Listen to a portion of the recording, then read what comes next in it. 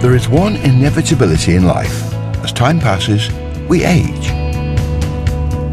It might creep up on you, but you only have to look back to spot the changes. You know that song? You've sung it before. Sing it with us this time, and do the actions as though you're swimming, like Humpty. You know, I'd like to think that I've aged or grown old gracefully, but there's no question about it. I have grown old. I've got the evidence to prove it. It's hard to believe, but it's 45 years since I first started presenting on television. Since then, my hair's gone grey, and my forehead's so wrinkled, I can screw my hat on. What I want to know is, does it have to happen? Or could I stop? Or even slow down the ravages of time?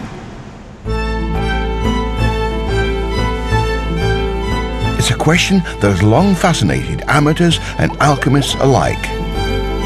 And for the last 45 years, Horizon and the BBC have followed as aging has become the increasing focus of serious scientific study.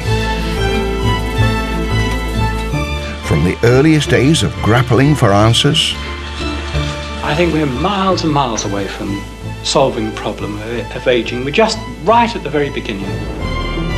to extravagant promises of longer life. I would think by the end of the century that we will be living to 150 to 200 years. We've witnessed macabre treatments. What in fact you're doing is injecting beef broth.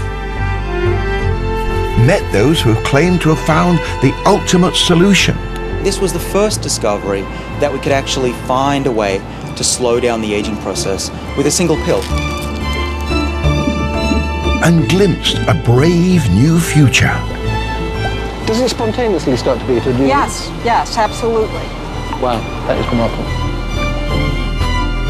While some scientists have been driven by the desire to alleviate suffering, Having lost my dad to disease, I just want to change the world.